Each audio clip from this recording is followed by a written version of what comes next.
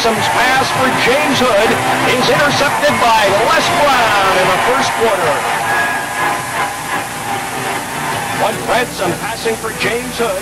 The interception by Les Browne. Still in the second quarter. Ransom to James Hood. Once again, Browne with the interception. This time, the return for the Cats is 25 yards. So to James Hood, but this time, Ben Zambiazzi with the interception after the lateral to Les Browne.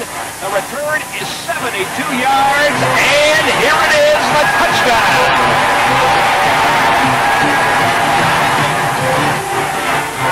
Hood. Les Browne's fourth interception of the game. Ball player hands off on the reverse to Les Browne. The return for the Ticats on the night they could do nothing wrong was 42 yards. Trying to move pop out at Ennis. Again deflected, again intercepted by Les Browne. The 18-yard return leading to a Hamilton field goal. In that first quarter, blocking the Calgary punt, the ball will roll into touch at the Stampeder 18-yard line.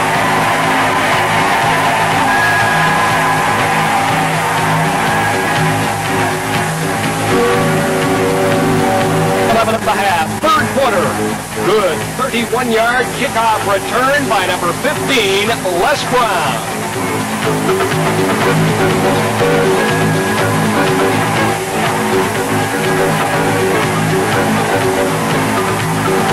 Here's the kickoff, 60 yards to set up a Ticat field goal. The longest kickoff return by the Ticats in 1986. And then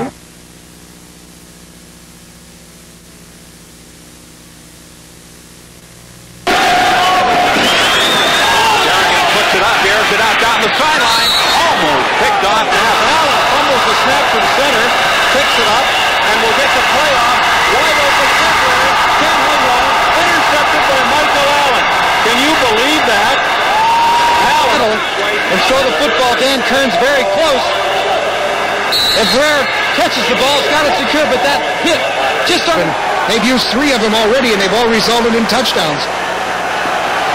Matt Pierce gives to Les Browne, a reverse by Winnepeg. Les Browne looking for a hole. In a race to the end zone, Barry's after him, brings him down at about the 17-yard line. Les Browne taking that reverse from Matt Pierce. Dunnigan being chased by Jones, gets the pass away, it is intercepted. Les Browne, who led the CFL in interceptions with 10, picks off the throw intended for David Williams. Lee made the tackle. There's a fine quarterback in University, Eric Streeter. Came out of University, came to the BC Lions. We really liked the speed that he had, and when Streeter can catch around, has been playing a whale of a ball game. Les Browne and David Williams. Second and 10. This time the pass goes the other way to Winfield. Has he got it? It's intercepted. And yet Mike Riley tells us today he feels Les Browne's had the best year he's had in his career. Now he's got a pretty tough receiver to handle here one-on-one. Look at the coverage. Sure, he's one-on right with him. Ball's up. They both jump. Now just who comes down. Rod Hill gets that ball right in, and he lands it. That's about you don't cover it one-on-one coverage. Les Browne now just one interception away from equal against Tom Porras, a key aspect of the game, and we are underway for the third time this season, the Bombers and the Argos. And this is Lorenzo Rivers with a kickoff return across the 45, has the ball ripped out of his arms, and the Bombers you're in a bad spot early in the football game. Give the other team an opportunity that you don't make them earn by moving the ball down the field. A 32-yard return, it was Les Browne to look for the same cure. And that's almost a big one. Yes, it could be the other way. Dunnigan, the only man to get him. Les Browne is knocked out of bounds. Defensive back should. And just pluck that out of the air. You see him, and it's just a foot race here. Oh, that's what Dunnigan's trying to do. Except he throws another interception. Les Browne who had one earlier, has another one. Down great after that hit.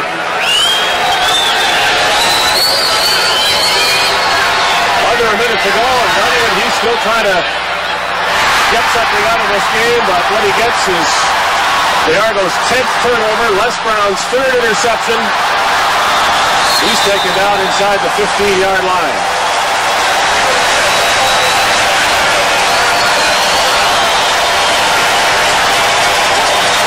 From now on, Argos again just sitting, Bombers again just sitting back in that zone defense, letting things develop.